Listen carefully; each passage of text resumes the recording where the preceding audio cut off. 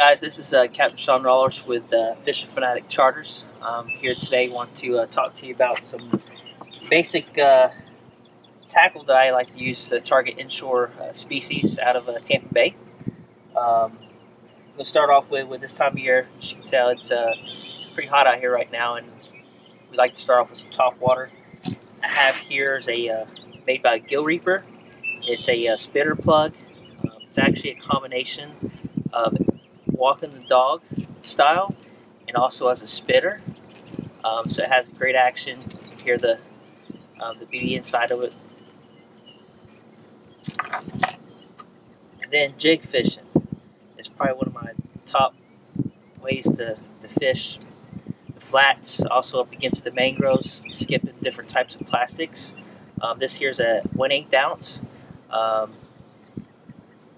Summertime, sometimes you can bump up to a 1/2 ounce since we have higher tide depths. So, so if you want a faster drop, you can definitely go up to a 1/2 ounce. But I prefer to use the 1/8 ounce. Spoon. Here I have a 1/2 ounce weedless Johnson Gold spoon. It's a great search bait on the flats. Redfish love it. I've got it tied here just to give you an example. And what I do is I've got like an offshore swivel that keeps the braided line from twisting when the spoon is going through the water.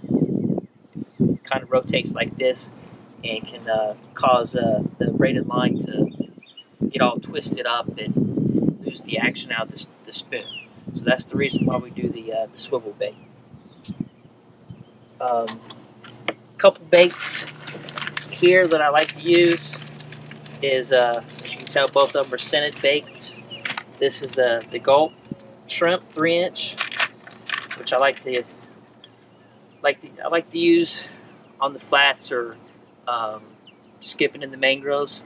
There's some different techniques I like to use with it. You can rig it through the head part of the bait to where it's like that, or if you want to get really long distance, you can actually bite the tail off and you can rig it to where it's backwards like so. Then you have your paddle tail.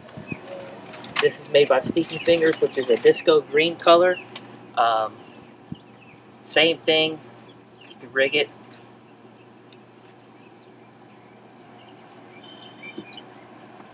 Kind of setup looks like this.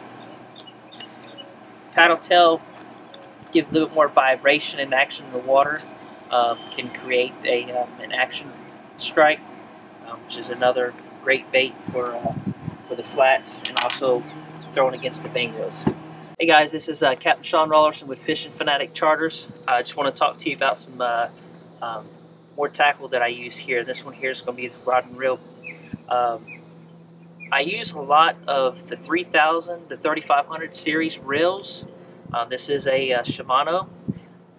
This here is a St. Croix 7-foot medium action rod.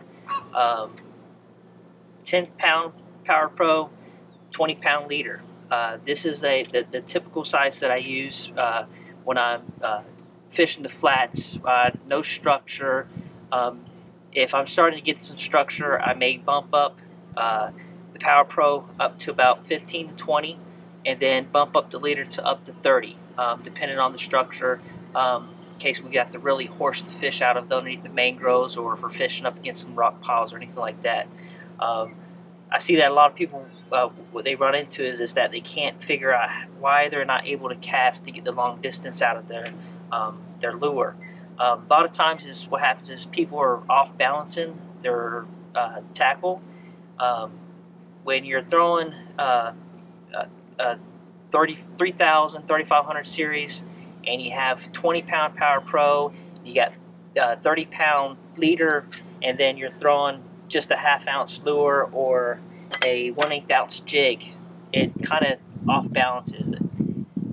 This here, with me holding up this rod like this, I can actually feel this lure dangling there. Now if I had 20-pound which beefs up the diameter of this braid. You beef up this leader up to 30, which now you have the 1/2 ounce spoon or 1/8 ounce jig. You're not going to fill it. I mean, it's almost going to be like throwing a fly rod. So you're not going to really get too much distance out of your lure. So you want to make sure that you balance it out. 10 pound, 20 pound, you're fishing for snook. You're going to have to keep eye on your leader every time you do catch one, and make sure it's not been frayed. Thank you guys for watching this episode on the YouTube. Hopefully we can get something out once a month. If you have any questions about any of these, the tackle or rod and reels or anything like that I talked to you about today, you can email me at captainshawnfishing@gmail.com. That is CAPT and then shawnfishing@gmail.com. Also, you can check out my website, which is captainshawnfishing.com. And if you have any questions, you can also call me at 863-860-8502. Thanks for watching.